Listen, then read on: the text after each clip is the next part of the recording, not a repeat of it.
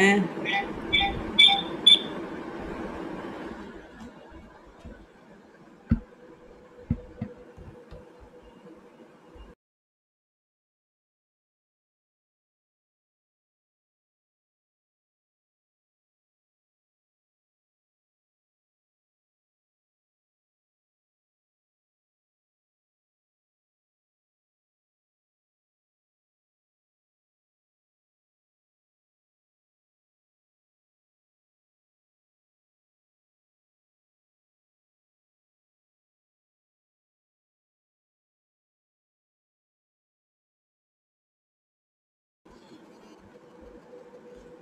am I audible now? Is it audible? Yes. You're Okay. audible, Anu, but Uh, a lot of disturbance. That's because the cell phone is there. So you have to put one on mute because there Yeah. is a lot of echo coming in. Now is it? Now is there an echo? No, now it seems to be better. Not an issue. You can, yeah, now there is no noise. Yeah. I switched off the phone.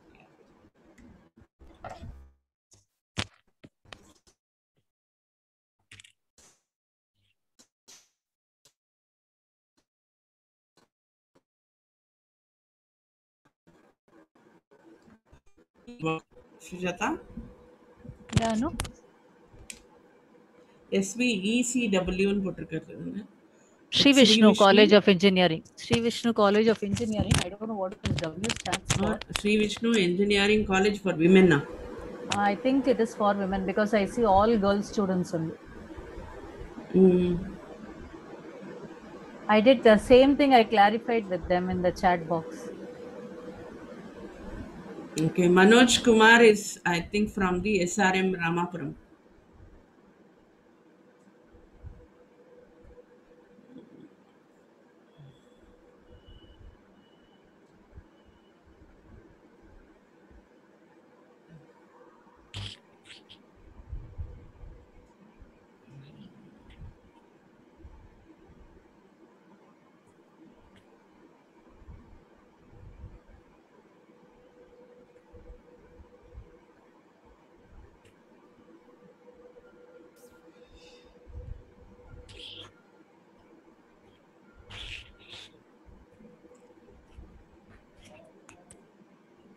Sujata, you'll be calling Professor? I already called him, Anu. He confirmed Okay. that he will join. Okay. Thank you.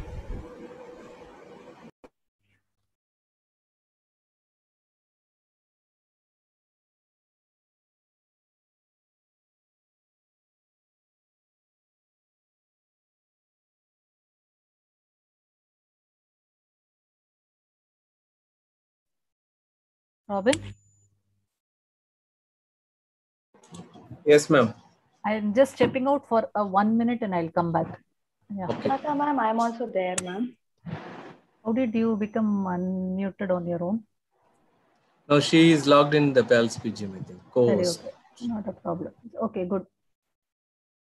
Okay, so I'll be there in just a minute. I will go on mute.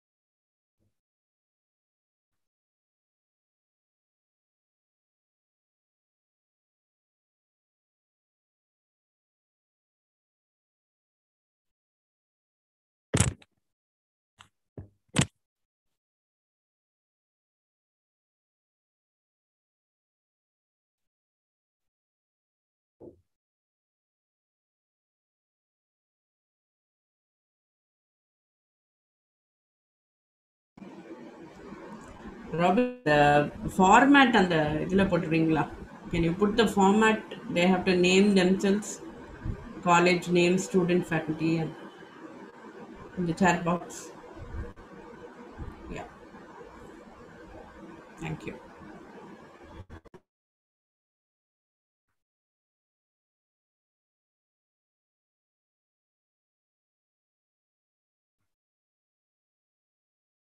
No, you still have a disturbance now. Earlier it was okay. Now you have a disturbance in your audio.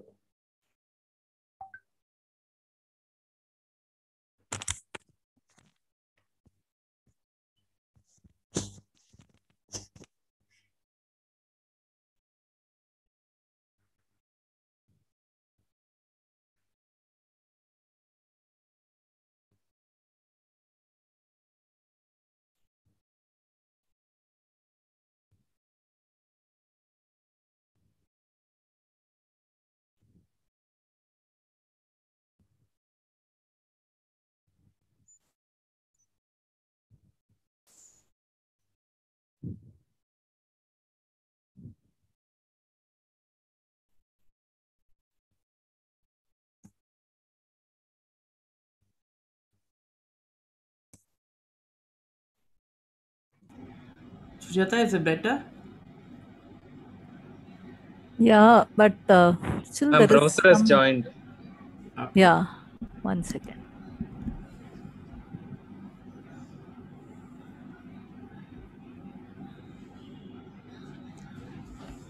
Dr. KVG is also there. Probably you Good can afternoon. Good unmute. afternoon, Dr. Manu Hey, morning, Santanam. morning. This is Sorry, good morning, Dr. Manu Santanam. Yeah, good morning. good morning. Good morning, sir. Yeah. You can probably unmute Dr. KVG also. He's from NIT. What is this? Suratkal. Karnataka. Suratkal. Karnataka and Suratkal. Yeah, NITK. So, Dr. Manu Santanam, Dr. KVG actually is part of our PALS team, and he takes care of the V Labs. He Okay. heads the V Labs in NITK, and we have successfully enrolled 27 of our colleges last year and gone on to make several V Labs for them, and we have given them experiential learning as well because of that. Good morning, Professor KVG. He can unmute himself. I'm able to unmute now. Yeah, good Yes, morning, sir. Professor KVG. Yeah, good morning, sir. How it is? We were waiting for this opportunity to hear from you about 3D printing the house. Sure, sir. Thank you. Because we work in 3D printing, but of course, in FDM and powder, foams, etc. We have an HP 580, and that is some Stratasys machines and some local machines. Of course, we have a larger group in the engineering design and mechanical engineering division that work a lot more on 3D printing. In our case, we collaborate with a IIT Madras startup, which does the printing for us. Yeah. Good morning, PVM. Good morning, Sujata. Can you hear me clearly? Yes, PVM. We are not able to see your video. I think you haven't turned it on. I have got it on. Professor Manu Santanam, good morning, sir. Good morning. Good morning. How are you? Thank you for accepting the session. Oh, sure. My pleasure. Dr. Manu Santanam, you have a presentation to share? Yeah. So I mean, once the session starts, you will be able to share it from your screen. Okay. Sure. I've given the share permission, so that should. Sure.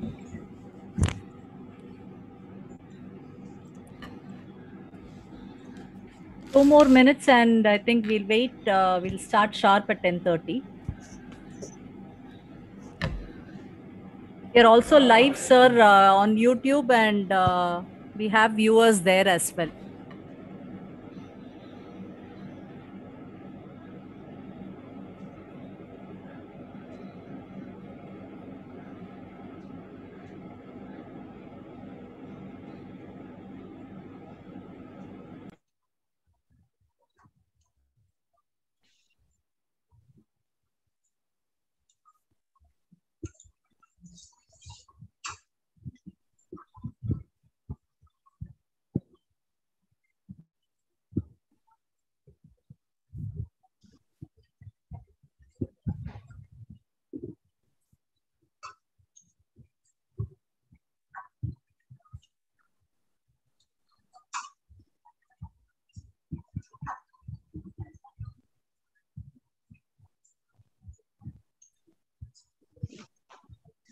SVE sub CW is a new college that has joined PVM, Sri Vishnu.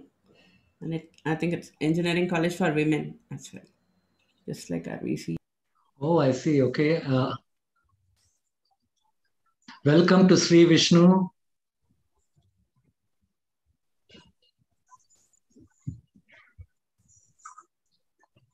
It's a pleasure to invite you into your first program with PALS.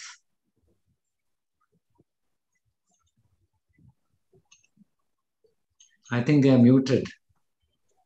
PVM, nobody will be able to unmute themselves. Oh, okay, no problem. That's fine. As long as they hear us, it's okay. Yeah. So all of them can very liberally use the chat window to chat and express their views. Yeah. Sure.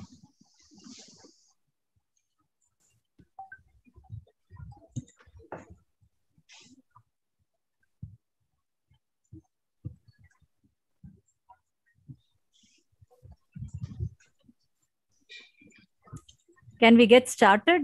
It's 10:30 and we have 200 participants with us here and close to 15 to 20 participants in the YouTube live also. Good. I think we will get more. It's a good So start. I think we should get started. Dr. Manusanthanam, is it good? We can get started? Sure. Yeah. Yeah. 1 second.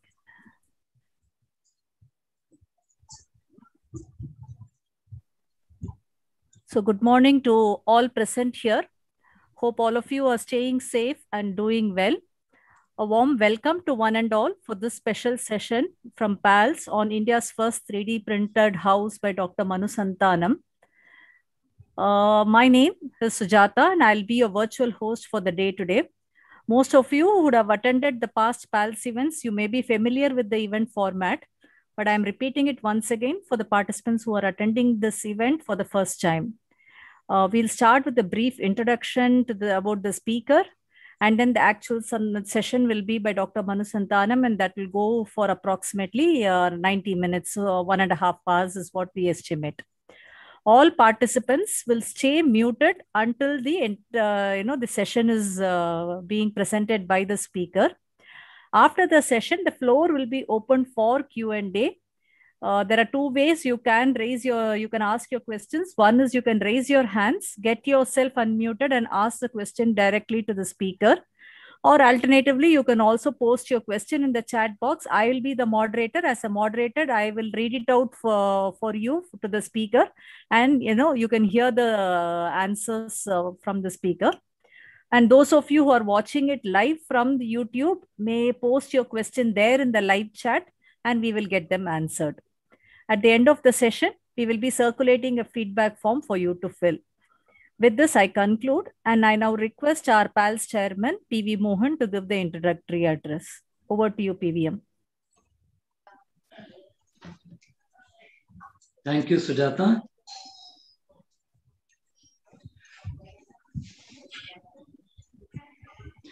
Respected members of management, faculty and EC members of our partner institutes, as well as our prospective member colleges, industry partners, alumni friends from the IIT fraternity, PALS champions and students.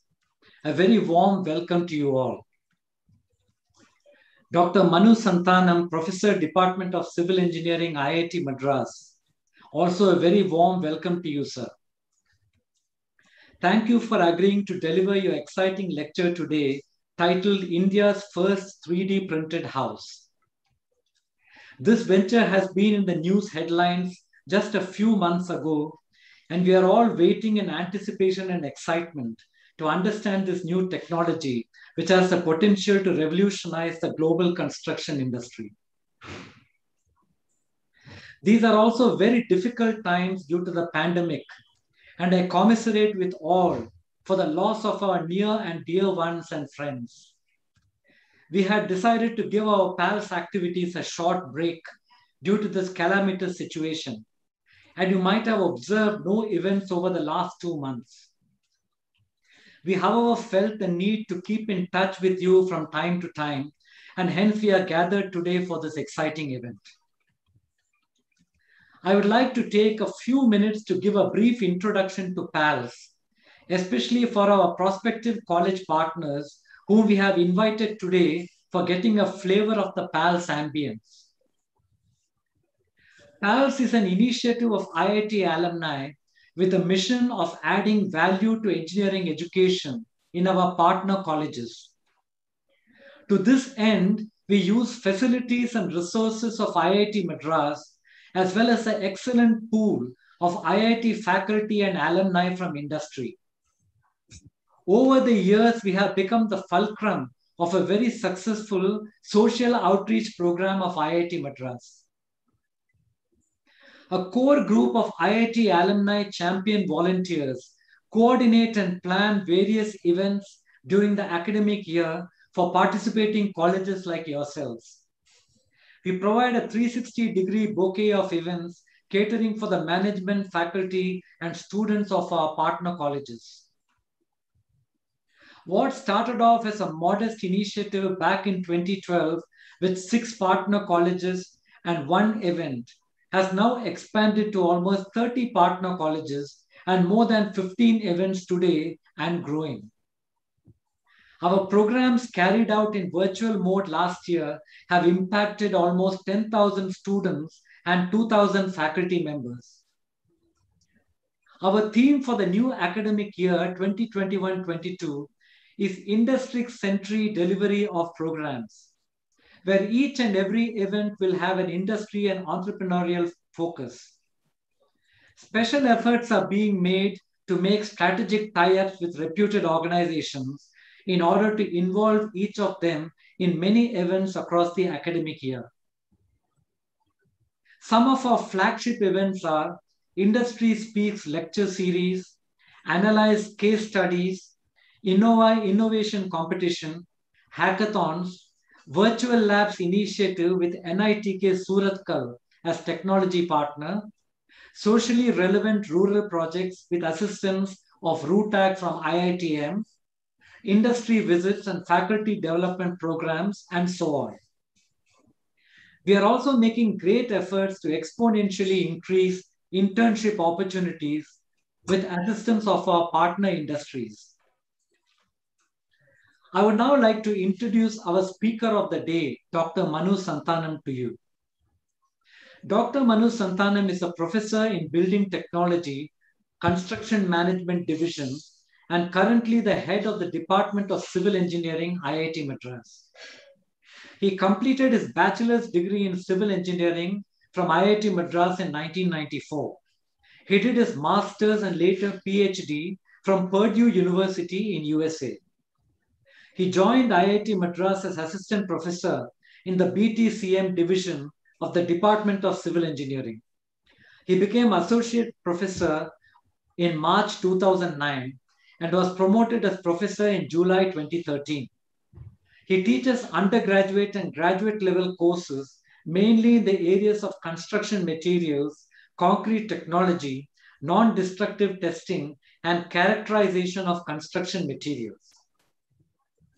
His research domains cover cement chemistry and multi-scale characterization of concrete, including non-destructive testing, assessment of deterioration mechanisms in concrete and masonry structures, 3D printing of concrete structures, concrete durability, and use of supplementary cementing materials.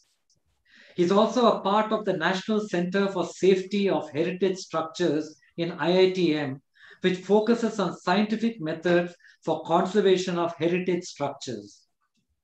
He has co-authored more than 70 international journal publications, 30 national journal publications, and about 70 conference papers on construction material properties and performance.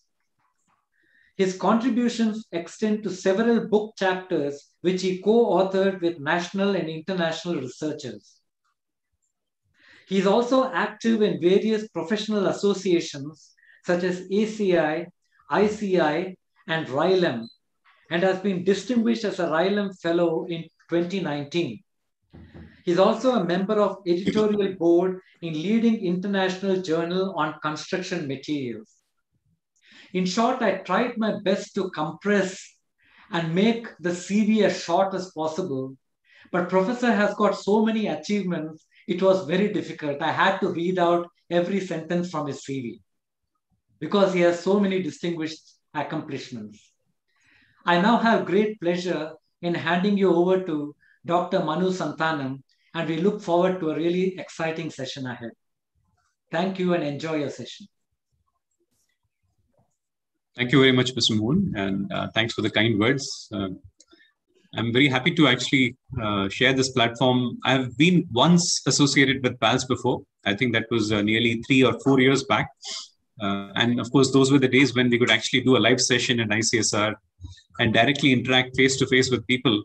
For some reason, all those days have totally gone out of memory because we've always been in front of the computer for so long that this seems to be the new normal now. But as you rightly said, one of the major advantages of this platform is that we're able to reach out to many more people and probably promote a lot better interaction all across the country without really having to move from our own, our own individual places. Yeah.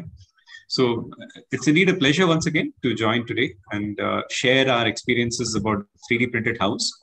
Of course, this is a rather new development. The house itself has been or was completed in October last year, but technically it was only inaugurated this year. So we've had quite a bit of news coming out about it. I just wanted to share with you the kind of journey that we undertook to really get to this level. It's a journey over about 4 years, which helped us get to this level. And we still have a lot more work to do to really catch up with the leading groups in the rest of the world. But that's what I want to share with you as to what needs to be done, what kind of systematic scientific approaches need to be taken to really get to this kind of to make your research into a reality. Okay, so let me share my screen now. Yeah, I hope you can see my presentation. I'll just put that on slideshow mode. Okay, is my presentation visible in full screen mode? No, it is in the design mode only. It's still not in the slideshow mode. Oh, really? Yeah. Okay. Stop sharing again.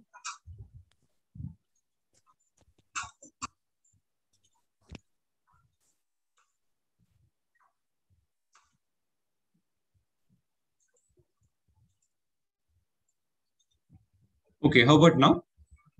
Yes, sir. It is fine. It's fine? Okay. Yep. So the other screen, so please don't mind, my head will be turned to the other screen. So anyway, good morning once again. And I'm going to talk today about India's first 3D printed house. Before I start my talk, I should let you all know that the work that I'm going to describe here is actually a collaborative work between, of course, our department at IIT Madras and also Twasta Manufacturing Solutions, which is actually a startup company founded by our own graduates, IIT Madras graduates from mechanical and material science, mechanical engineering and material science, not civil engineering, but these guys are mainly from the manufacturing type of streams. And they are the ones who have come up with the manufacturing of 3D printers, and they've taken that up as a profession, and they're doing it for quite a while now.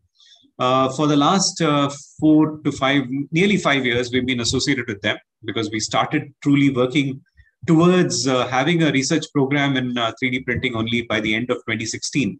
That's when we really started. And Twasta has been with us throughout.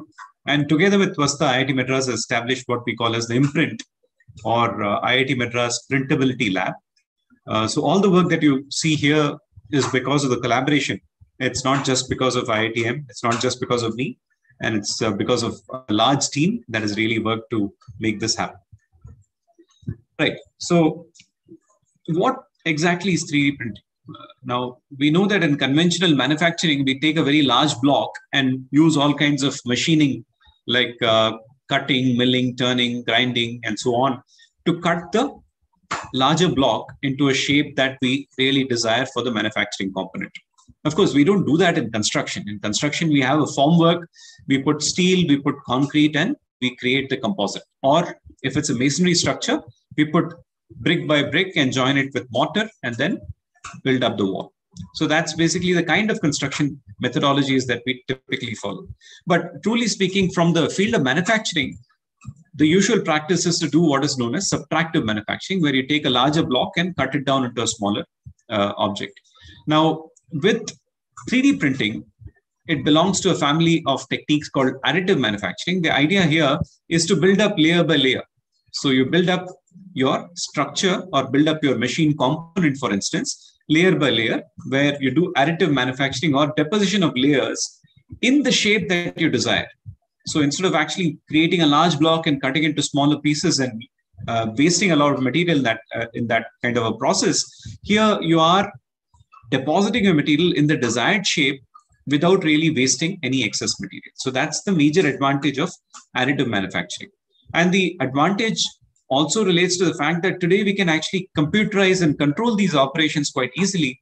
And the command that you give is essentially quite similar to the command that you give to a regular printer, which does a two-dimensional print by either by laser process or by depositing ink, right? It's the same kind of thing with 3D printing also.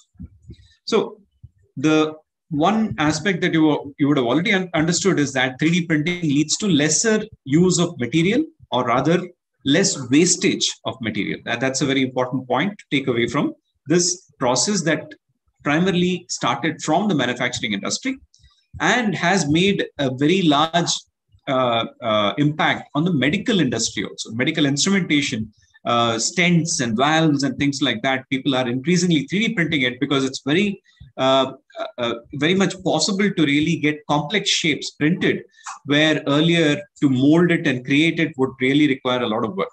Okay, so in medical or in medicine, 3D printing has really shown the way to print a lot of things. Now, today they are even printing biological tissue. So you can imagine the kind of strides that this technology has taken in that. Manufacturing, again, 3D printing is most preferred way to make complex machine parts now. Again, it's shown the way that we can actually do a lot more complex things. Anyway, but we are talking about construction. So in construction 3D printing, there are different types of ways in which you can do the construction. So one of the common examples of a 3D printer is this gantry type printer. So you can see this is the gantry frame, right? You can see the frame here. That's the gantry frame. And you have this movable gantry that moves on the rails on top of the frame. So, and you have a movable axis in this direction also. Essentially, this gantry frame and this movable axis allows X and Y direction movement. And this, the Z direction movement is controlled by this axis here.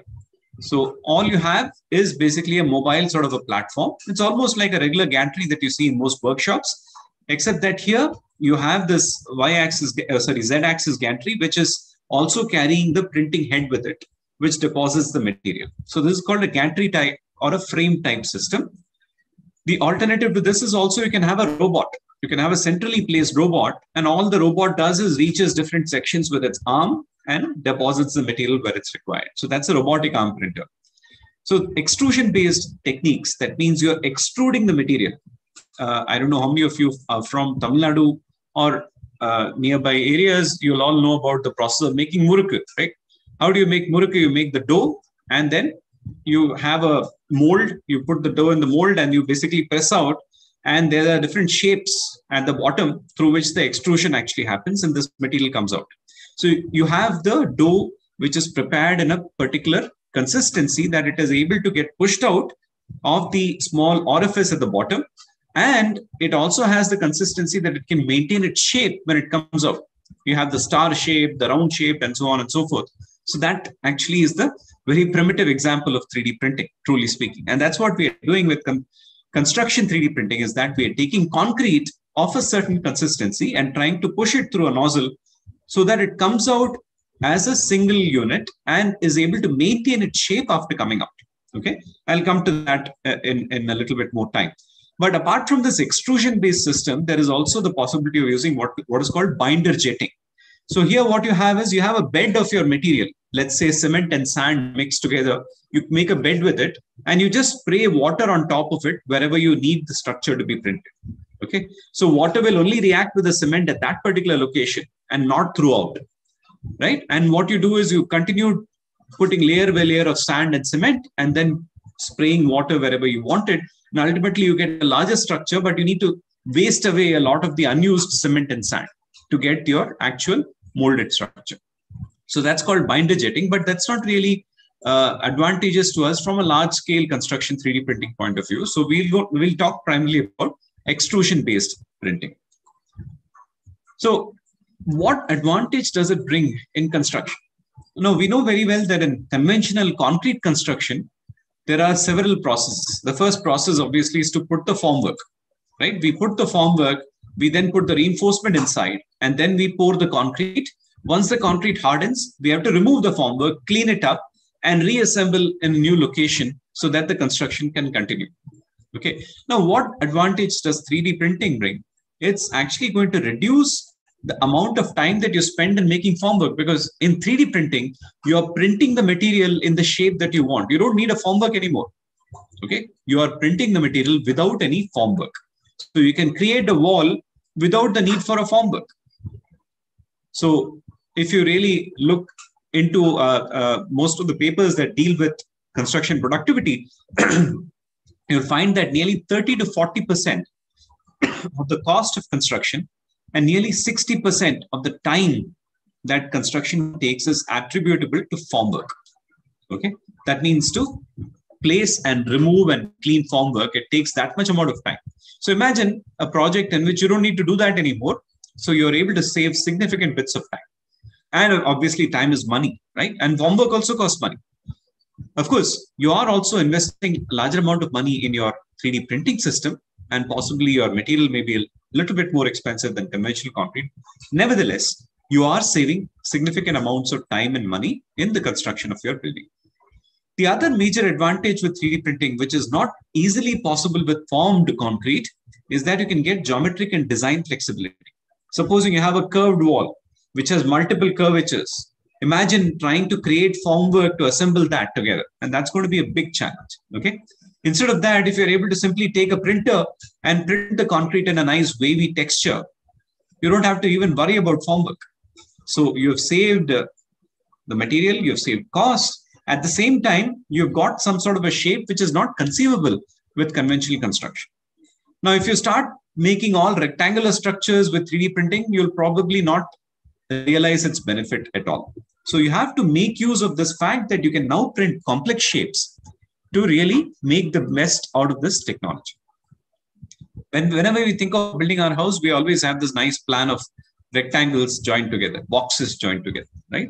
We need to come out of that really if you have to realize the potential of something like 3D printing. So this is where the civil engineers have to be in consonance with the architects. Architects can really bring in a lot more interesting designs to the table, and civil engineers can no longer say that, no, we can't make this because it's too complex. Today, it is not complex. With 3D printing, it is made possible.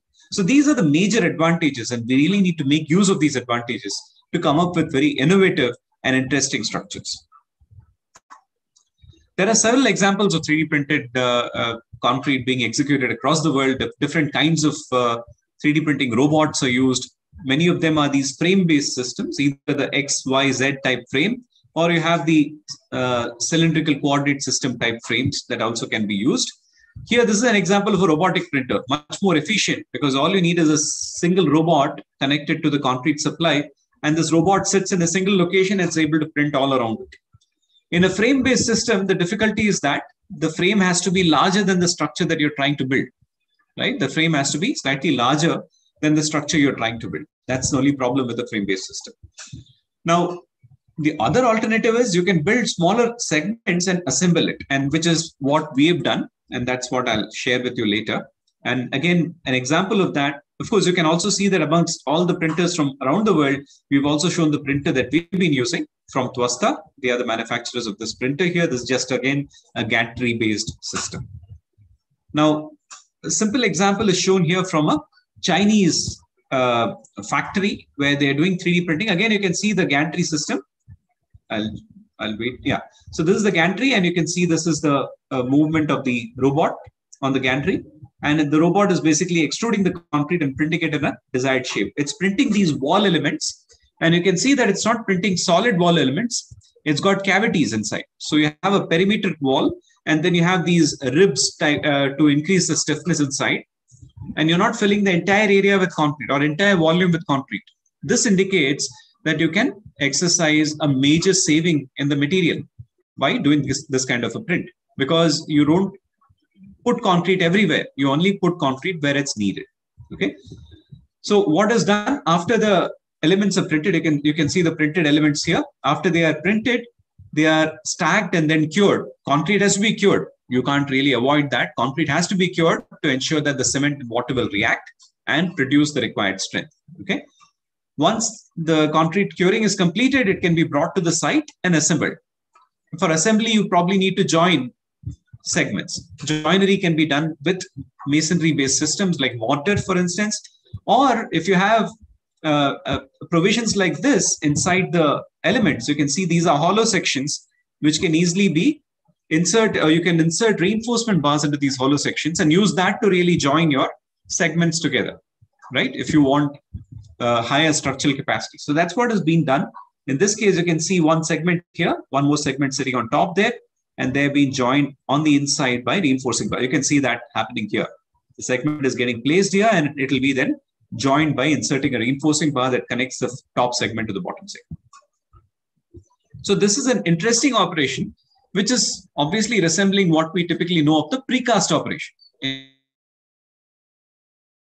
In precasting also, we do the same. We make these reinforced concrete elements in the factory, then bring it to the site and simply connect it to the other elements and make a precast house. But what is the difference here? Again, the main difference here is that you're not using formwork. You're printing the shape directly. There is no use of formwork. You're basically printing the shape and then you're bringing it to the site and assembling it there. Okay. Just 1 second. I'll need to attend this call. Just 1 second. Sorry.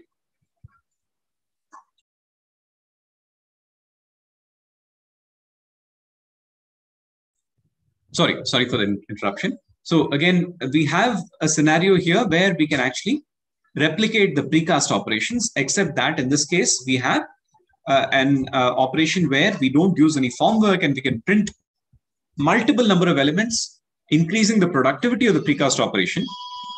Sorry, 1 second.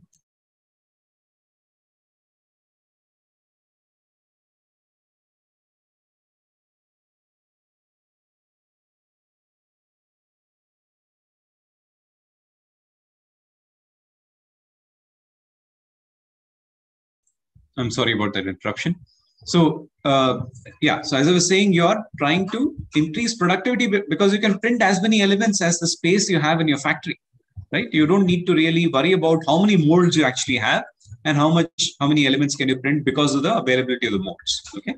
So these are some of the advantages that you can clearly see from this Chinese experience. Now, as far as houses are concerned, 3D printing has been done across the world, and people have shown with various demonstrations. For example, you can see this house in Moscow that was printed by this centrally placed robot. So you can see the robot has a movable arm which deposits the concrete in a given shape. And then this entire house was able to get printed in a matter of a few days. Okay. You can have even higher stories constructed. We'll come to that a little bit later to understand how this can be made possible. Single story construction is very easily accomplished with 3D printing. You can see there are multiple houses that were printed. In fact, in this case, this company, Chinese company called Vincent Global, printed components for 10 houses in a single day. You can imagine the extent of productivity you can get. You continuously print these components, cure them, and then bring to site, and you can assemble 10 houses from components that were printed in a single day. Shows you the extent of productivity you can get. Again, more interesting examples. This is a house designed by a company called Icon.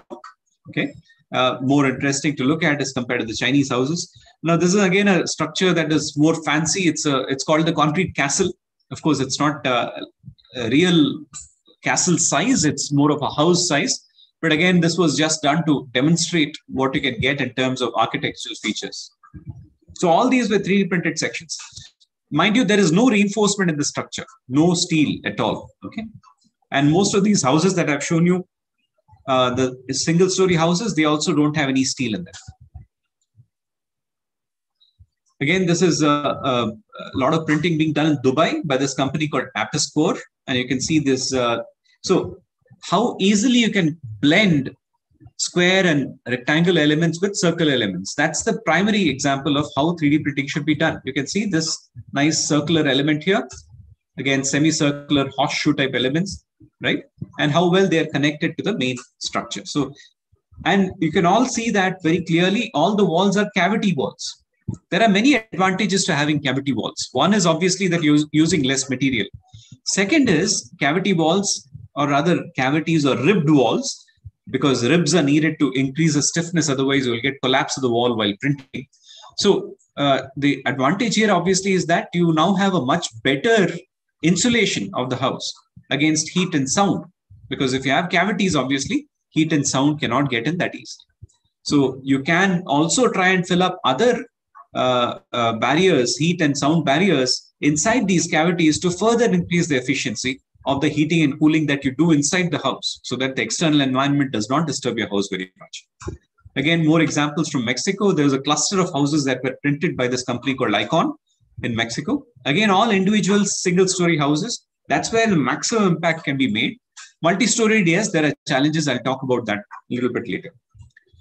This is again showing you the kind of intricate shapes that can be created. You can see the kind of shape that has been created in this building by this company called Vinci Construction. Okay. This is a Chinese construction where they have built these bus shelters. You can see the direction of printing is in this way. Okay, the layer by layer deposition is done in this direction, and all you have done is simply taken the material and tilted it to make the bus stop.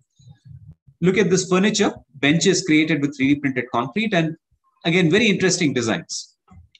More examples here. You can see this nice, it's only a security shed, but they wanted to see how well they could actually do this. You can see the design. It almost looks like one of those bamboo and straw type houses, right? This was an experiment done by the US Army Corps of Engineers to build army barracks with 3D printing to make sure that they could actually start building in locations where conventional construction is not possible. That was the idea. And that is one of the major thought processes going to the future is to how can we execute construction in difficult to approach areas. For instance, if you have to build a shelter in Ladakh, right, or Siachen, you can't do normal construction there.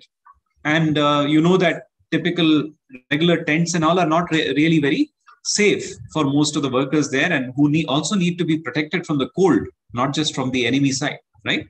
So in this case, you need technologies that can be deployed in those locations.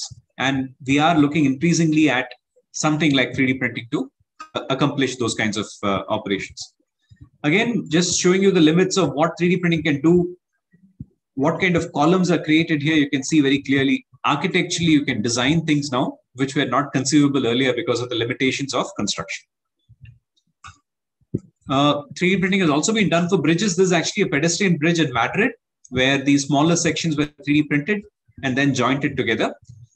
This has also been done for a post-tension bridge. You can see that these are segmented 3D printed segments, okay, which were then connected together, and through the cavities, these post-tensioning cables were actually sent in, and this post-tension segment was prepared based on 3D printing.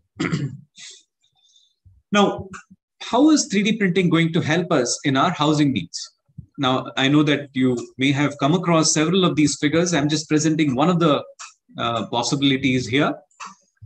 Urban population in India is to be close to 1 billion in 2050. So, of course, our population itself is about 1.4 billion right now. And imagine 1 billion of those will be in cities by 2050. That's a very large number. And we all know very clearly that India has a housing problem. We don't have enough housing for the population that we have here. By 2030, it is estimated that 100 million houses, 10 crore houses will be needed, okay, to house all the population that is coming to the urban areas, obviously, and also increasingly in settlements away from the urban locations and peri-urban or semi-urban locations. Now, in India, there's been a lot of work in the recent past where people have, the government and the industry has tried to promote technologies that have the potential for rapid housing, okay, for creating large number of houses in a short period of time. And this was a big program thrown open by the Honorable Prime Minister in 2019. The Global Housing Technology Challenge actually came about in 2019. And the idea was to look at several technologies and identify several of them to really answer India's housing problems. In fact, 6 of those technologies have been chosen to promote these special projects all across the country, including one in Chennai. Okay, they are using 6 different technologies to construct some multi-story structures to show the way for mass housing in the future. But what comes to light is that it's not possible with just a few technologies to really answer this problem. You need a toolkit of several technologies that can be employed to really build the houses that we want all across the country. And 3D printing has shown to be one of the promising technologies. Okay, and primarily from the viewpoint of increasing productivity and reducing the time required to produce houses. Now, why should we print houses? Why 3D printing? We know that for mass housing, for multi-story structures, for instance, precasting is a very viable technology. People are working today, even with the concrete wall concept, Maiwand type construction, where they are building completing a single story in a matter of 7 to 10 days and moving to the next floor and so on and so forth. Why 3D printing in this? Because obviously, as of now, 3D printing is going to be a much more expensive solution. We're going to be using more expensive material. Reinforcing is going to be difficult, and so on and so forth. The ultimate selling point of 3D printing is the individual customization that is possible. When we talk about large precast structures, multi-story dwellings, and so on and so forth, we want to recreate the same unit multiple number of times. Only then it becomes viable. With 3D printing, we are not really bound by that. Each and every house can be different. Okay, each and every house that you construct with 3D printing can be different, can be individually customized to the needs of the customer.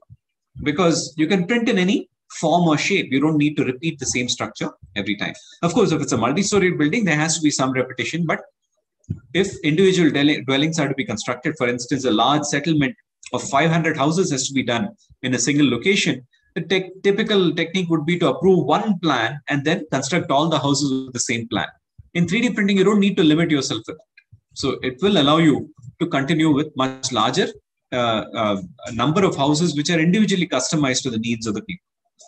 Now, the other aspect is it's structurally efficient because we can now design it in such a way that is not constrained by the production of the concrete. So we can make it structurally efficient and reduce the material usage, making it a lot more economical also. And weatherproofing, as I said, because of cavity walls, you can actually get weatherproofing, and also utilities like your plumbing and electrical can be within the wall itself. Okay, if you plan it well enough, you can do that. And again, there was a question actually that was given by one of the attendees previously as to how we can actually tie this with the virtual techniques, like, for instance, new lean construction techniques like building information modeling. Certainly, that can be a very large step moving forward because you can now integrate the provision of utilities into the structure and ensure that you are able to actually bring in the design of the plumbing and electrical systems as you are constructing the building. And it will save a lot of time to really do the overall construction.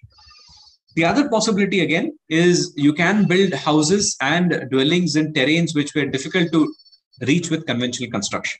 So the portability of the equipment and material can make it possible to deliver quality houses in different locations. Okay, so that, in a nutshell, is the advantage of 3D printing. Of course, I'm saying this assuming that in 1 or 2 years, this technology will be at a level that can be a solution. And when it is a solution, these will be the advantages. Right now, as I'm speaking to you today, it is not 100% proven solution. We've only shown demonstrations, and you need several more of demonstration structures to really show the effectiveness of this technology. Right.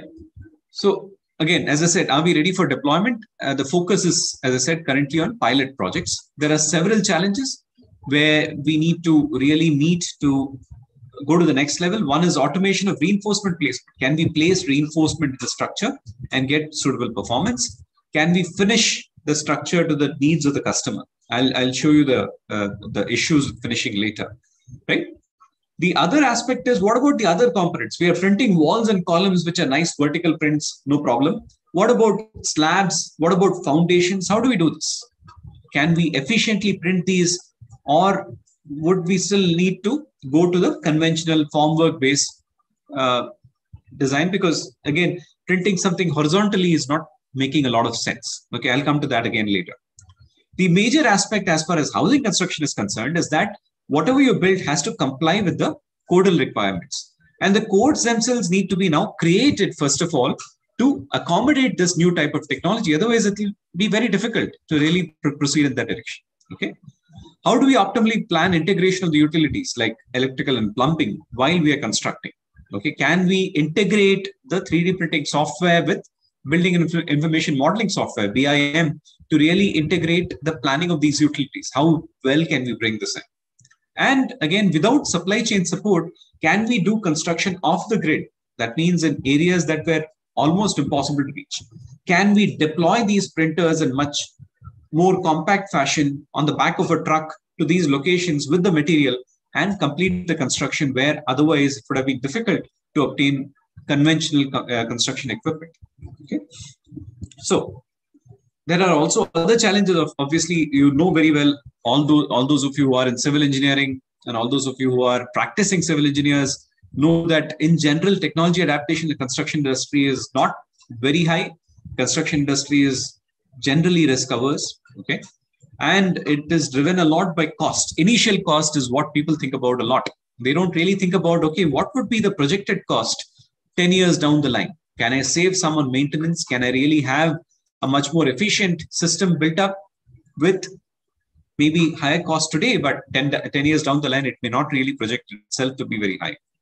There is definitely a fear of new technology amongst consumers. People want to go with the tried and tested methods because building a house obviously is a dream of most of the middle class Indians, right? They want to build their own houses. And when they build their own houses, obviously, why should they take the risk of selecting a new technology?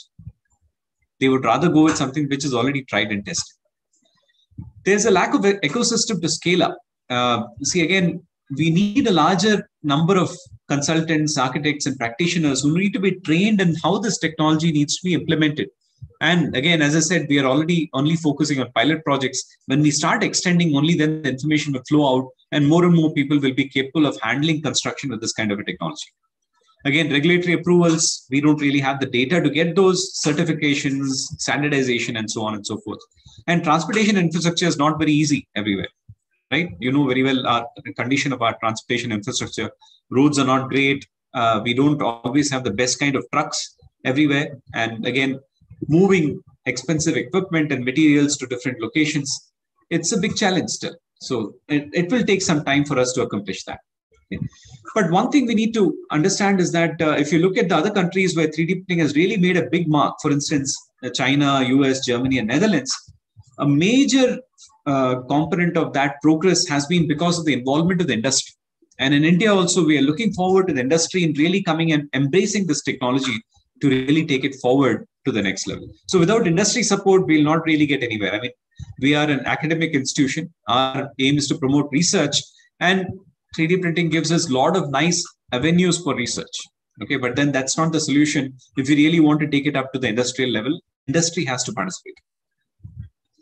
Right, so let me take you through our journey in pictures to really show you how we built up our house. I've shown you several things so far as to what is required to actually make 3D printing happen, what are the benefits, and how can it be a solution to our housing needs.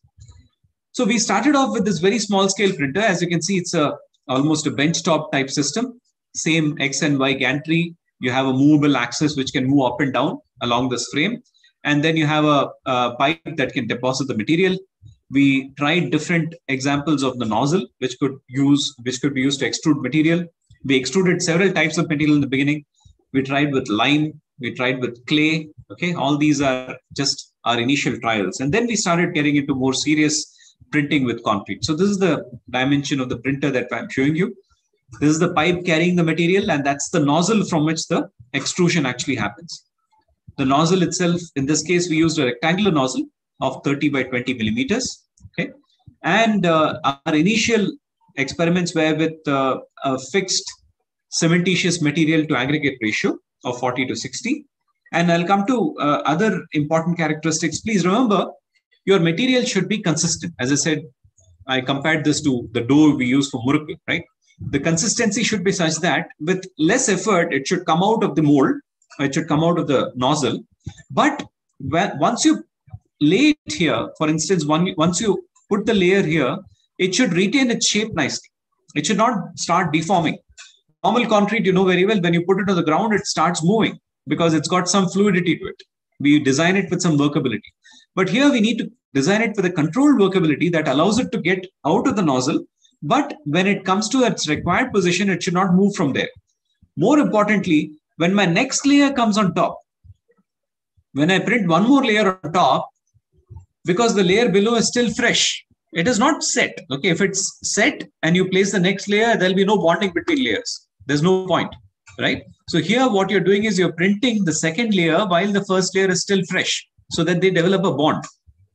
So you are adding additional mass on top of this printed layer, which will again cause some level of displacement. You don't want that to displace so much. Okay. So again, you need to have consistency in concrete to ensure that when you keep on putting more and more layers on top, the layers on bottom don't start flowing out. They are still able to maintain their shape. And rheologically, if you look at rheology, the factor that controls that is called the yield stress. Again, I don't think this lecture would need to go into that kind of a depth, but that is something which we focus a lot in research, is to define the flow characteristics of the material. And rheologically, one of the characteristics that we want to control is the yield stress. Okay. So there are several things that we need to test the material for. Is it extrudable? Can it come out of the nozzle without breaking? Okay. Is it buildable? Can you print layer upon layer without any deformation? Okay. And can we work with it for a long period of time? It's called open time. How long can we work with this material? And again, how robust is it? Can we make small tweaking in the material design and still expect to get the same performance from it, or does it keep changing? Okay. So idea was to create a concrete mixture, which is capable of handling all these things. Right. So we tried several things with this concrete mixture. We printed circular shapes, rectangular shapes, we printed straight lines, and we wanted to see whether the bottom layers were deforming when we put the next layer on top of it, and so on and so forth. These are just some initial experiments. And then we need to design now test methods to really understand how to test this material, because conventional concrete, what you do, you mix the concrete, you pour it into a cubical mold. After the cube is cured for a certain period of time, you test the strength, right? But here you can't do that. The material is getting printed. You can't really put it in a cube. So here you're testing the strength of the printed material. So we print 4 layers like this, and then we compress it and break it in compression, right? And then we determine the strength based on that. To test the initial workability characteristics, one of the methods that we can employ is the simple flow table test, which all of you may have in your labs anyway. Now, we went a little bit more further into the mechanical characterizations, because what happens in a 3D printed structure is obviously you have several interfaces between layers. These are all multiple interfaces that you have between layers. Okay. Now, does that really get to affect your strength or not? And that's what we wanted to find out. So we created several different configurations of printed material and tested all kinds of configurations. So you can see that we tested cubes taken out of these wall type specimens. And we also tested prisms in flexure, because we also want flexural strength apart from compressive strength in concrete, right? So we tested everything possible, and we tried to achieve the right kind of characteristics to have materials that are suitable to build up a 3D printed structure. And again, these are showing you some of the tests that are being done. This is a flexure test that was done. This is actually a pull-off test where we had these cylindrical specimens drilled out of the layered specimen, and we put this in this fashion here and pulled it off one against the other so that you can actually break the bond here and test what the bond strength actually is, and so on. We also had some printed specimens on which we actually did pull-off tests using these pull-off testing equipment, just to establish the index properties of these materials. It's not easy to devise test. Again, that is another roadblock for us to really get standardized material or standardized testing procedures. Again, these are just some complex shapes that we wanted to prepare and so on. Now, from that smaller printer, we realized that in order to print something bigger, we need to move to a larger printer. So here we, Twasta basically devised this larger printing setup with a printing bed and the gantry here, movable gantry. And the material delivery system was based on this primer and the pump. So you put the concrete after mixing into the primer. The primer pushes the material into the pump. The pump has a backward stroke in which the material gets taken in. Once the pump is full with the material, it has a single forward stroke, which continuously pushes the material out of this pipe to the printing bed. Okay. Now, please remember, in a conventional piston-based system, you'll have a forward movement and a backward movement. But in this case, you don't want to have the backward movement while printing, because then the material will not continuously go to the pipe. You need to have a continuous flow of the material into the pipe for a error-free printing process. So what we had to do in this case was only have a single pump full extent of concrete. So maximum concrete we could put this inside this pump was about 75 kilograms. And we had a single forward stroke of the pump to push out that 75 kilogram of material. And with that, we could actually print out this module. This is a 3D printed module of approximately 60 kilograms that we could print out with a single forward stroke of the pump. Okay, so we wanted to create these modules and assemble them into a larger structure. But one problem you can envisage here is that when you are trying to push this material through the pump, there's a pressure with which you're pushing this material. Okay, in the previous system, the material delivery was simple. All we had a screw which was continuously pushing the material to the nozzle. There was not much pressure on the material. Here, you need to design your mix even more carefully because the pressure that pump gives can lead to a separation of the water from the concrete. Okay, so again, you need to devise several test methods to ensure that that does not happen and use that as one of the criteria for your mix design process. Okay, so we call it a desorptivity indicator, which was proposed as part of this work. Right, so using this modular printing, okay, again, I'm just showing you the details of the pump. So this is the piston pump. This is a pump assembly, and you can see this is a finalized pump assembly and material that is coming out of the pump here. So as I said, we use the second stage printer to print these modules, each one of them weighing about 60 kilograms. Okay, and these modules were then assembled, okay, in two halves. So you have one half here, one half here. So each module is about 60 kilograms, and each module is about 30 layers in it. Okay, so we have one module of 30 layers, one more module of 30 layers, making one single module of this entire room that we are printing. So you see this, and then we slowly built it up, joining the intermediate layers with mortar. And sometimes we also laid this textile fabric to ensure that we increase the strength of the joint sufficiently. And this is the completed joint structure you can see here. Okay, and show you one more picture with a roof. Of course, the roof is a wooden roof in this case. It was not really printed. Okay, and this was inaugurated by a representative from the Ministry of Housing and Urban Affairs. She's here with the team. Of course, from IITM, myself, Professor Koshi Varghese, and Professor Benny Raphael, and these other three members, Santosh, Aditya, and Vidya Shankar, they are founding members of this company, Swasta. Okay, we also had a workshop in 3D printing where the Honorable Secretary from the Housing Ministry also participated. And they also visited our site with the structure, as well as we had a demonstration for them for the printing operations. We also printed other simpler elements, which could also be interesting from an architectural perspective. We had several furniture elements that got printed. You can see this table nicely assembled, another furniture element here, chairs. Okay, so all these were also printed. Again, these are just showing you the limits of possibilities with 3D printing. You can also print more architectural elements with overhangs and things like that. Of course, this is the initial stages. We have printed much more complicated things than this now. So from this second stage printer, we moved to a larger version so that we could start now printing in place rather than assembling small modules together. So here the idea was to print up to a height of about 1.5 meters. So again, the same concept, the size was increased. Only thing here, we had a tandem pump. We had two pumps. So while one pump was pushing forward and delivering the material into the pipe, another pump was actually moving backwards and taking the material from the primer. So we had two primers, as you can see from this picture here. And we also had two pumps, which you are barely able to see from this picture here.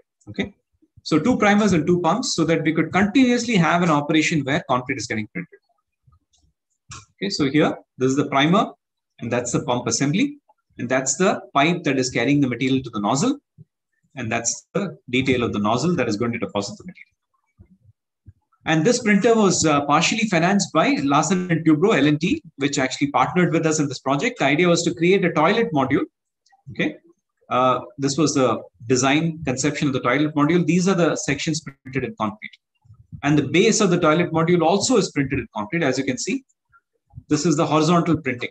Now, why I was talking about this earlier, printing horizontally does not really make much sense because all you're doing is depositing material in a horizontal fashion. It would be much more simpler for us to print the perimeter and put regular concrete inside, which will be much faster rather than going through all these steps of printing. Printing is more efficient and advantageous when you're printing vertical elements with it, like columns or walls. Nevertheless, in this case, L&T wanted us to print everything. So that's what we did. So we printed the entire 2.8 meter tall structure in two modules. One was 1.4 meters and the other was another 1.4 meters, including the base slab and the roof itself. So you can see here, this is the bottom half that is getting printed. We also left pipes inside, or rather for the bathroom or toilet utilities to later come in. Okay. You can see different stages of construction. So you see these perimeter walls are only about 40 millimeters in width. Okay. So what happens often is when you start constructing a tall structure with a very thin wall, because of slenderness, it tends to start buckling because the concrete is not hard yet. It's still fresh, right? To ensure that that does not happen, we had these steel meshes placed every 5-6 layers to ensure that there's sufficient bit of restraint from these for these walls to start buckling outwards. This is the lower half that is completed here. Okay. And that's the upper half. Here the roof is getting printed, and this is the completed upper half with the roof. Okay. You can see that the shape is not very good here. We were still experimenting in those days, and we were not really able to come up with a very good design, as you'll see for the house later. Now, what this company Twasta did was then they moved their printer out of the IITM campus and they moved to this site in Perungudi, where they were able to get a larger workshop space. And what they interestingly did here was the same printer that I showed you previously has now been slightly altered, and they've moved this axis. They've allowed the movement of this printer along this rail here. They put these rails, and the printer can completely be moved along the rails. The advantage there is that they can have multiple printing beds. So this is one bed, this is the next bed, this is a third bed. And they can print multiple components together, right? They can print one component on this bed, move the printer, print one more, move the printer, print one more, and so on. So this shows you the benefit of industrialized construction that is possible. You don't have to have a single location. You can continuously keep on building elsewhere. Now, if you have to build the same house on site directly, then you need to assemble a printer that is bigger than the house, because everything has to be done within the confines of that. And that is too expensive. And this is much more elegant and easier to do. So you can see here, the first bed, an element getting printed there. Second bed, 2 elements are getting printed. Third bed, again, 2 elements are getting printed. So multiple elements are getting printed all together. At one time, 5 different elements could be printed together. Okay, and you can see some of these elements are curved elements like this one here. Some of these are rectangular elements, but again, similar concept that they have cavities inside which have ribs, and the ribs are ensuring that there's sufficient stiffness to the wall. So this is these are the elements which have been assembled on the site. You can see here, 1 layer, second layer, third layer, because overall we wanted to go up to a height of about 4.5 meters. So we had to print it in 3 layers. So there's 1, there's 2, it's 3. Okay. The lintels that you're seeing here, the lintels, which are load-bearing elements, they had to be fabricated with conventional concrete, because we didn't want to waste time printing those also, because you need to have reinforcement inside. So these lintels were simply made with conventional reinforced concrete, precast, and brought to site and simply placed. Okay. Of course, in some locations, because of lack of alignment, we had to actually make some masonry walls also to complete the structure. Again, we have not perfected this technology to the level that we can actually deliver an error-free construction. So this wall here is coming up because of an error. You can see the actual wall, 3D printed wall, is behind. So this error led to the creation of this additional masonry wall in the front. Now, of course, one thing that can be bothersome to some people is that you see the layers in the walls, while some other people feel that this is the unique part of this. It makes it look interesting. So there are different thought processes that evolve along this. But in this case, we didn't want to take a chance. We didn't want to play too much with the sensibilities of people. So we plastered it. You can see this is the plaster that we are putting on top. But the issue with putting plaster all over the place is that you don't really get the feel of a 3D printed house in the end, right? It looks like a normal house. While we wanted to look like a normal house so that people feel comfortable there, we also left behind some segments. You can see here, there are some patches. This patch is exposing the 3D printed concrete wall. And if you go inside the building also, unfortunately, I don't have that video which these Twasta guys had. I'm sorry, you'll find the video on YouTube. It's available on YouTube. It actually walks you through the entire house. There are segments inside also where the wall is exposed, and you can actually see the features of the 3D printed wall. Okay, so this is the house that's come up. There's actually a reflective pool outside. This is a very fancy house. Even inside, it's quite fancy. I don't think we have had some house like this on campus. So the idea was these guys wanted to make something that is a statement rather than make something that is very regular. You can see outside also there are several 3D printed elements. This is a lamp post around which we have placed a 3D printed element. You can see again a hexagonal element here. There's also flower pots that they've created with 3D printing. Outside, I don't know if you can barely make it out. This is actually a T shape that is 3D printed for Twasta and so on. And this is just outside our cricket ground. This is a Chemplas cricket ground, and this building is just outside. Right, so I've shown you, of course, you can catch the video on YouTube. I think that's a lot more interesting to see as far as how the house was built up. I should also tell you the foundation was constructed as a regular strip footing with conventional concrete. There was nothing special. We dug a trench into the ground. We placed conventional plain concrete inside, and we had these rebars sticking out of the foundation where the elements, the 3D printed elements, could go and fix themselves onto the foundation. That's all. So nothing special there. Foundation was done in a typical manner. And the roof slab, sorry, I should go back to that. The roof slab was also done with in situ reinforced concrete. Okay. We created a formwork supported from inside. We didn't want to waste time in this. We had several other ideas of printing horizontal elements and so on, but it was getting too late and we had to actually build this entirely through the cyclone that was there last November. So we had a big problem in keeping up with the schedule. And because of that, we just said, okay, we'll go with conventional reinforced concrete for the slab. Okay, that's what we did in this case. Right, so in 4 years of progress here, we've caught up with nearly 50% of the 3D printing 3D concrete printing groups across the world. Of course, there are a lot more interesting examples from across the world that you can get, but with our limited finance and kind of issues that we have in our country, we were able to execute this primarily because there was a good collaboration between Twasta and IIT Madras. We didn't really have to worry too much about the printing system.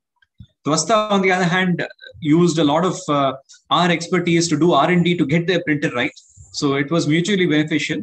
And of course, for us, we were able to execute this entire work at a budget that is 1/5 of major budgets across the world. So that's a big achievement for us. Of course, if we really have to get in tune with the major players across the world, we need to scale up. And for that, obviously, we have to look out for more opportunities to get funding to really take this up to the next level. It is an expensive research. 3D printing is expensive from research perspective because you need to have a printer to really print, to really do any research.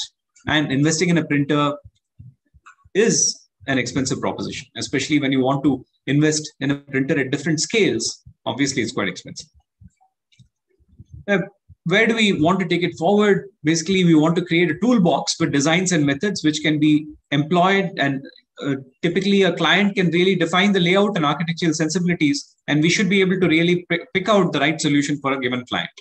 Okay, and what we are thinking is we can break the 3D printed structure or a model down into standardized modules, which can be then printed, which can be also tested and proven that they're effective, and they should allow efficient printing and joining on the site. And again, manufacturing scale production has to be done for speed. Only then it will be very viable to really do large scale construction with this technology. And again, we are hoping that with sustained R&D and support from the industry, maybe in another 1 or 2 years, we should be able to accomplish these kinds of timescales in the printing. For instance, toilets that I showed you, like what we had previously, 6 to 10 hours for a single toilet, single story house in 5 days. The structure that we constructed took about 20 days overall. But I think if we break down the processes well enough, if we are able to integrate that with something like BIM, we can then bring out single story houses within 5 days. Multi-storied G+3 at least can be conceived quite easily in less than a month. And off-the-grid construction, as I said, in remote locations, deploying everything onto the back of a truck, moving the truck to the remote location and doing construction, that could also be accomplished, hopefully, in the future. So again, mass applications may be ready in another 2 years. I don't think we are ready to go with that unless the industry is able to come forward in a big way. So, as I said, culmination of 3 years of research efforts led to the building of this 3D printed house. And the interesting part is the technology is totally Indian. Twasta really created the 3D printers from scratch. They did their own research. They had their own manufacturing and fabrication and so on. They did not rely on any, of course, some of the controllers here and there, they may have bought off-the-shelf stuff from the market. But many other countries, the research is carried forward by printers that are developed in rest of the world. For instance, in Europe, European printers are all over the place. Chinese printers are all over the place. But we didn't buy any of these. These guys made their own printers. So totally, it was a Make in India initiative from the beginning. As I said, we need to scale up and standardize the process if we really have to get anywhere with it. We also trained several human resources along the way. One PhD has been completed. In fact, the student who got his PhD from 3D printing is going to join IIT Tirupati as a professor soon. We have one PhD that's ongoing and several other students also who got trained. And publications also, of course, we got quite a bit with respect to 3D printing. So thank you all very much. Of course, you can also reach out to me by email to discuss anything more that you want for this technology. There are a lot of papers. If you are interested in research in 3D printing, I can share with you those papers, but please write to me by email individually so that I can share those papers, because those are published papers. I cannot openly share them on any platform.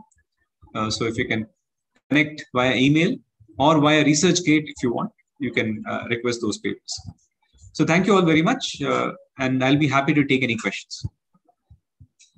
Thank you, Dr. Manu Santhanam. A very interesting session. Definitely it gives us a wonder to see, how technology helps us rediscover and, reinvent ourselves through. So I have already shared this questions with you. I'm just posting it, sharing it here now. Okay. Meanwhile, if there are any more questions, I request the participants to, write it in the chat box or raise your hand. So probably some of it might have, I'll just leave it to you to look through and answer, pick and choose what you would want to answer. Sure. So I'll maybe go through the questions. How do the strength of 3D printed house be evaluated? What is the durability as compared to conventional construction? Okay, again, please remember we are making a layered structure. So obviously there's going to be some limitations because of the layering on the strength. So, and secondly, we need to create a standardized procedure for measurement of the strength. We don't have the same procedure as we have for regular concrete, right? We can't mold it. So that is the difficulty there. But whatever materials we have printed, we've got strengths all the way from 30 to 80 megapascals, depending upon the mixture constituents. So as far as strengths are concerned, we don't need to worry. Definitely we can have very good impact on the strength. We can design the mixtures appropriately. As far as durability is concerned, once again, these layers are going to be the primary issue. So if you are printing well enough that you get good bonding between the layers without any much time gap, there you can really get a very good performance as far as durability is concerned. That modular structure that I showed you, we've assembled it and it's been exposed to rains for the last 2 years now. And we've not had any major seepage that we've seen on the inside. So again, that shows that we have actually chosen this better. When can we expect 3D printed houses in market for sale in India? Okay, again, as I said, scaling up is very important. Without that, an individual coming up, or rather an individual company like Twasta, because Twasta, they are technology providers. They are not construction company, right? So for them to come up with housing for sale in the market, that will be next to impossible. So they'll obviously need to rely on industry support to really get that to the next level. And again, I should tell you that Twasta is a company that makes other 3D printed components also. They are into making 3D printers and 3D printed components for other industries also, not just for construction. How many 3D printed houses have been built so far? I mean, of course, across the world, there are several. I don't really know how many. but I'd shown you some examples in Mexico. In the US, actually, it's been commercially, now it's commercially available. You can actually buy a 3D printed house in the US. I know that there have been other examples from Australia, from Dubai, there's several construction projects and so on. And of course, China, several. Netherlands is really leading the way as far as research is concerned. 3D printing technology, how is it viable to build a house? I hope that I have answered that question through my presentation. Limitations, again, I've brought out to you very clearly. Right now, the plan for integration of reinforcement is not really very clear. We have to have a clearer plan of getting the reinforcement integrated. We need to ensure that we understand how best we can optimize the material combinations, because right now, most of the experiences across the world, they are not using any coarse aggregate. They are using fine aggregate only sand. So it's more like a mortar, not really concrete that is getting 3D printed. So how much aggregate can we get into the system and still be able to print efficiently and so on? So those are several questions that we need to answer. How exactly is it useful, especially civil engineering point of view? I'm hoping that you've understood the usefulness. Could you explain about the mechanics of 3D printing technology adopted in civil engineering? I guess from mechanics, you probably mean the methodology of printing. I hope that you've had a flavor of that from the presentation. Difficulties faced to make the project an industrially recognized project. Again, as I said, industry is risk averse in our country. It'll take a long time before they'll actually come forward to embrace this technology fully. We've had a lot of interest from industry, but mainly from the material providers, because they are able to now formulate mixture proportions that can actually be used for 3D printing. But again, for them to try it out, they still need 3D printers, unfortunately. What material is used to build 3D house? Again, I showed you the material design. We primarily used a cementitious mortar, which had cement, fly ash, sand. We also had some quartz powder to obtain some particle packing. We used fibers to ensure that we did not get much shrinkage cracking. Okay, we used a super plasticizer to get the flowability, and we used a viscosity modifying agent to ensure that we had sufficiently good buildability in the system. Again, all those are captured in the paper. So if you want more details about the mix design, definitely write to me. I'll send you the papers and you should be able to refer to that. How to learn 3D printed house within short period of time? I don't know how short you mean short period of time. I hope it's not 45 minutes, but if it is, I hope that my lecture has got some idea about this to you. Are polymers used to create pillars to make the house to be stable? I'm not sure what polymers are you talking about. All the components of the house were in concrete, or as I showed you in some locations in masonry, because we were having an alignment issue on those locations. Software used for 3D printing, again, as far as the slicing software is concerned. So the stages in 3D printing involve first making a model and then slicing it into two-dimensional layers that can be printed. The slicing softwares, they are actually freely available on the net also. You can actually download much of the software from the internet and use the modules from that to really do your own software. But there are commercial softwares also now people are starting to come up with. But this Twasta actually had their own software. So as I said, we got complete printing support from them. We didn't really have to spend much time looking at software and printing. Virtual reality and 3D simulation, as I already said, we want to integrate that. This would be a great idea for a project in the future as to how to integrate things like BIM into 3D printing. Load transfer, of course, depends on your structural design, the system, how well you design the system to have the transfer paths clearly defined and so on. Okay. So I think I've answered these questions, but there are several in the chat box. Yeah. K.S. Anand, you have raised your hand. Go ahead. Yeah. Professor, this is Anand from SRM University, sir. Hope you, how are you? So it's really wonderful and insightful presentation, sir. Thank you. And a few things, like I just wanted to know certain things, because like we are talking, like maybe this will be, whether this 3D printing will be leads to more unemployment.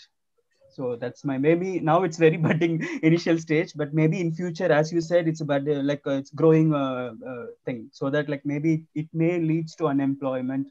Maybe like I wanted to get some few words from you, sir. Okay, see, in any solution is not the only answer. It's one of the answers. So 3D printing is just one of the ways in which we can revolutionize the construction industry. There are several other ways, and there are several projects where one would not be able to go beyond conventional construction at all. Yeah. So I don't think it's correct to say that a new technology can completely take away the need for jobs in the industry and so on. Especially here, we are going to create more jobs possibly for more skilled workers. Definitely, greater skill is needed to make these kinds of things possible. For instance, when you're talking about steel construction, right? When we construct with steel sections, we need skilled people to do the joineries, like the bolting, the riveting, and the welding has to be done by people who have skills. You can't have a common laborer do those kinds of things on site, right? So you need people with skills. So maybe we will have a greater need for skill development when we deal with these new technologies, but I don't think it's going to take away jobs in such a large scale, right? That's not going to happen. It's not conceivable, because it's not going to be proving to be a solution for the entire industry. It's going to probably help take away some of the load from laborers, but I don't think it's Yes, not sir. really Yes, going to be yes, something. sir. I agree with you, sir. But still, like maybe like upgradation, maybe we are talking about construction 4.0, maybe artificial intelligence, like all these things are booming up, so that like only it's my own concern, because like maybe I'm working in personal management, so human factors are usually it's Absolutely, that's very important. I mean, but the issue is one needs to construct with an eye on the time and the quality, and we can embrace technologies which actually help us do both. Right. So I think technology-driven construction is the need of the future. One has to move more and more with technology. Yes. Thank you, Anand. Thank you. Thank you. So in the interest of time, I just stand corrected from what I spoke in the beginning. Dr. Manu Santhanam has an appointment at 12 o'clock, an important appointment at 12 o'clock, and he has to leave. There are several questions. So we will try and get them answered as much as possible. Otherwise, I will list out these questions to him and see if he can answer it at his convenience whenever it is possible. Sure, I'll go through these questions and I'll answer as many as possible. No problem. I will read it out for you. Or you want to pick and choose? I can choose and then answer it. Yeah, that's fine. Yeah. So this question on how to maintain bonding between conventional concrete and 3D printing. Now, again, in all concrete construction, between adjacent components, the way to get connection is to provide keys. We need to provide keys, or if there's reinforcement, that is used for continuity, right?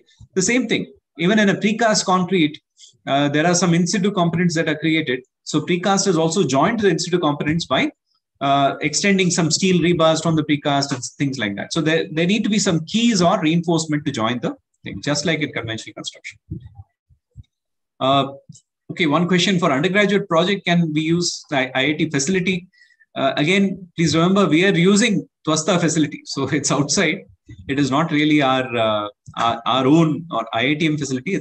It belongs to Twasta, and we are using their facility primarily. So I don't know if I can answer that question. You'll have to probably contact Twasta.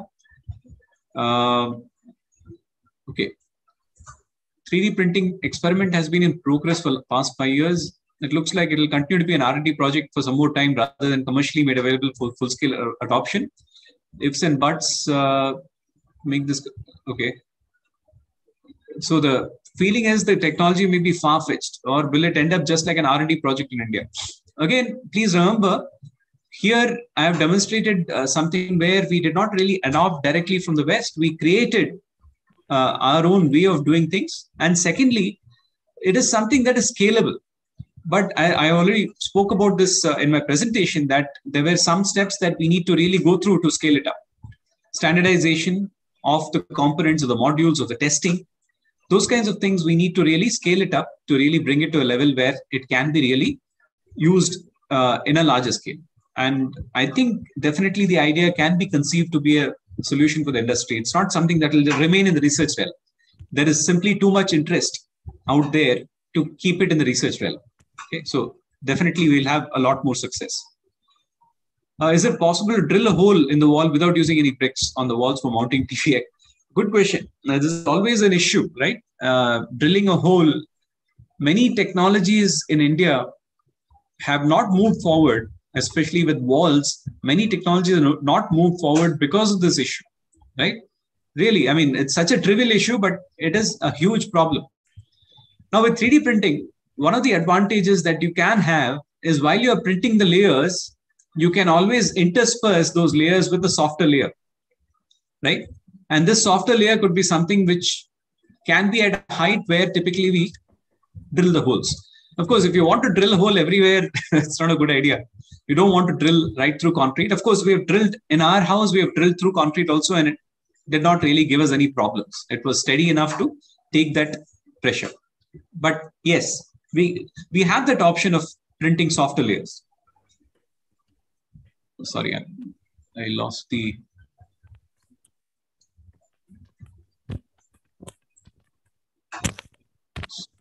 One minute.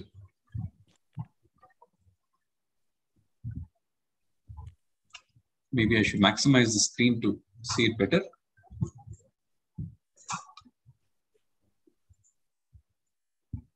Okay, yeah. Due to this technology, will it cause great impact on freshers, graduates, like no jobs, since all work's mostly done on 3D printer? No, please, again, I think I've already answered that, but new technologies will create jobs for more skilled people, 100%. It's not going to take away. See, everybody thought when computer comes, the humans won't have any jobs. But no, look at how much progress we have made and how many jobs have been created by the software industry. The needs keep on increasing day by day. The same thing can happen with more and more technology adoption in construction and manufacturing. It's going to happen, definitely. Okay. How to maintain bonding? Okay, sorry, I answered that already. What about seismic and health considerations? So seismic issues obviously depend a lot on how well you're able to reinforce. And as I said, that still remains a great challenge. How to create a suitable system of reinforcement that can lead to good seismic resistance. Again, topic for research, definitely. Okay. Foundation required for 3D structure. As I said, for a simple house like this, we just went with the regular plain concrete strip footing. Oh, sorry, a reinforced concrete strip footing, where we had the reinforcement projecting out so we could join the wall components, the printed wall components to it. If you go for more intricate or more higher load-bearing structures, multi-story and all that, you'll have to design foundations in a similar way. It's not going to be any different. Please remember, instead of regular walls, you just have concrete walls which are 3D printed. Instead of regular columns, you'll probably have concrete columns that are 3D printed. That's all. Okay. Lifespan of these units in different terrains. I wish I knew the answer to that. I don't know the answer yet. I'm hoping that the lifespan will be similar to any other concrete, and the same kind of deterioration mechanisms will deal with 3D printed materials also, except for the fact, as I already told you, the layers are going to play a role in the performance. If your initial design is good and your propagation is good, the layers will not really affect your structure much.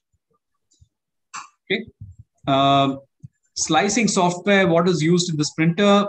I have to check with the Twasta people, but I'm sure that I can answer that. If you can send me an email, I can connect you with them. And but as I said, they have their own in-house system, but a lot of people outside use what we call as a G code.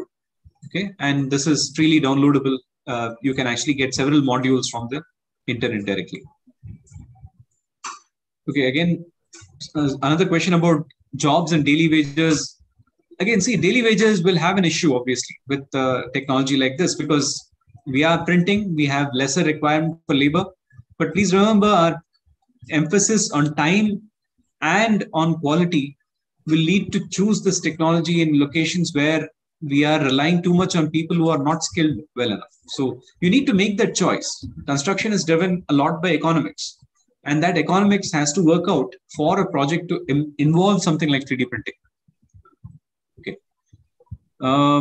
How did the startup company start, and how do they intend to go on? And the idea is really inspiring for future entrepreneurs, definitely. See, again, as I said, they were a bunch of graduates from IITM in 2016.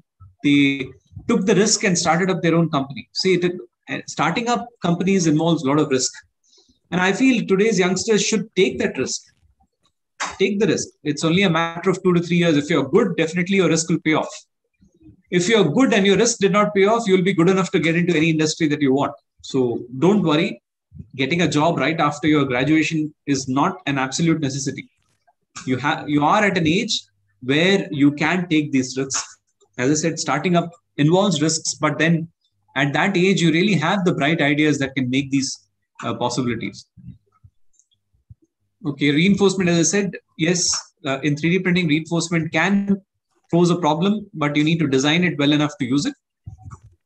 Whether finishing of the house needs manpower, that's a good question. See, in this case, we did regular finishing with regular laborers and masons. Okay, we had plaster which we put on top surface and used hand trowels and all to finish the surface. But another advantage with this kind of an operation with a robot is that you can as well have a plaster spraying robot attached to the back of the printer.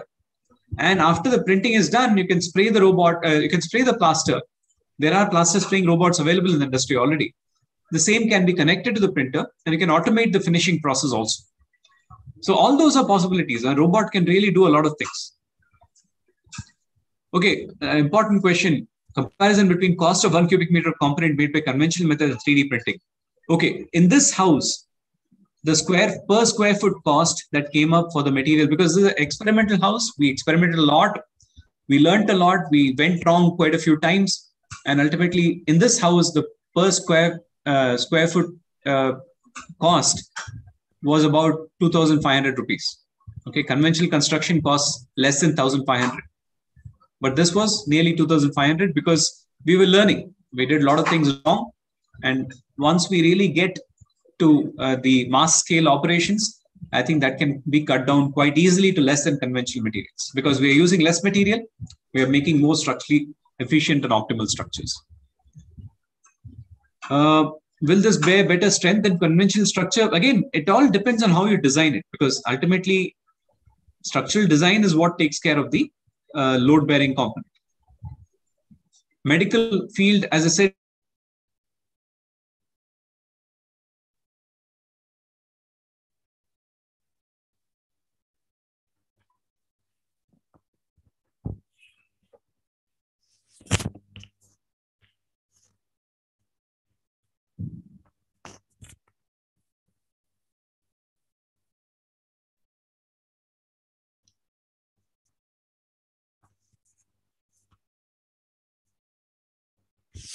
Hello. with addition.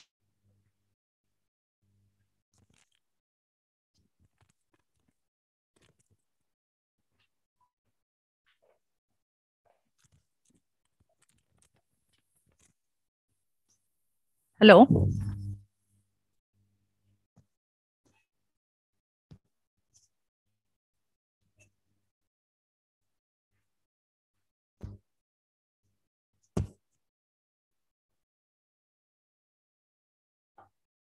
I think we lost him.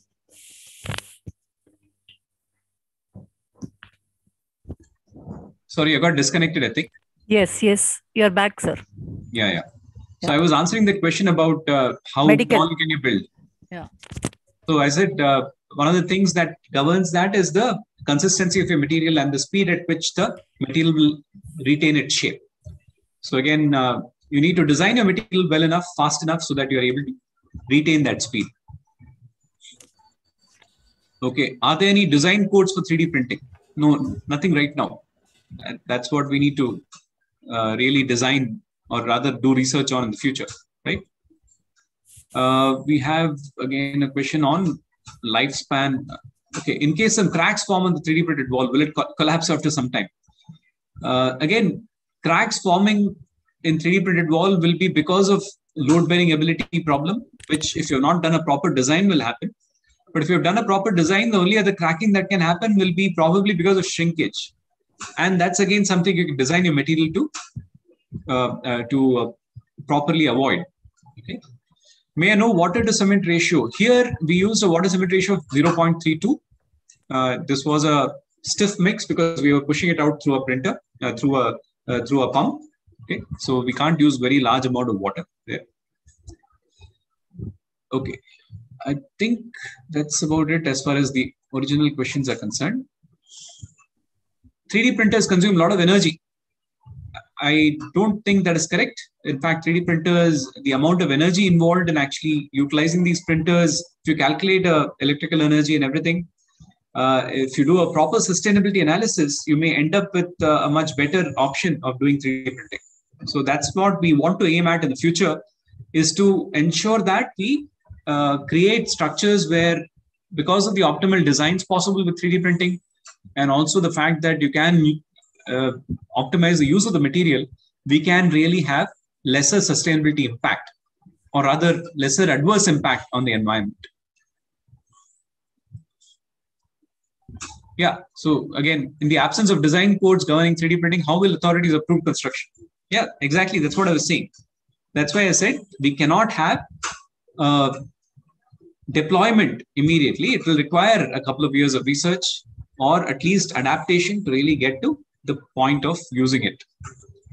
Huge structures like dam, will it be possible? I mean, it will be inconceivable to use something 3D printing for dams. I don't think it's worthwhile to do that also, right? I mean, again, you need to choose your structures carefully where you can do this kind of work. Dams are simply too big. Right, I think we'll stop with that. I welcome any questions from by email. No problem, you can connect with me by email. Yeah, thanks a lot, Dr. Manusantanam. I would now request Ms. Anuradha to conclude the session. Yeah. Yeah, a big thank you to Manusantanam. This rousing start. We have had consistent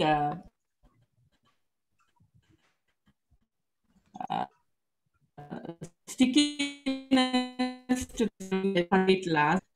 People have been interested in both in the topic, and the interactions, useful interactions that we had as a follow. To work with your department and yourself in future for this particular year. So I encourage all the students to probably ask your queries to the mail that he posted. I hope Sujata will give a feedback form as well for this, and we'll consolidate and share it with Professor. Thanks a lot for all your time. It's been a wonderful way to spend time today. Thank you. Thank you. Thank you. Thank you. Thank you, sir. Thank you. Thank you, sir, for a really wonderful session. We enjoyed it. Thank you. Thank you. Thank you, PVM, and thank you, Anu. So to all the participants, Robin has posted the feedback link. Kindly spend a few more minutes and give your feedback on the session. Thanks a lot. All of you stay safe. Thank you. Bye-bye. Thank you. Thank you and bye. Thanks to all the PALS members who have joined. Thank you. Thank you, Sujata.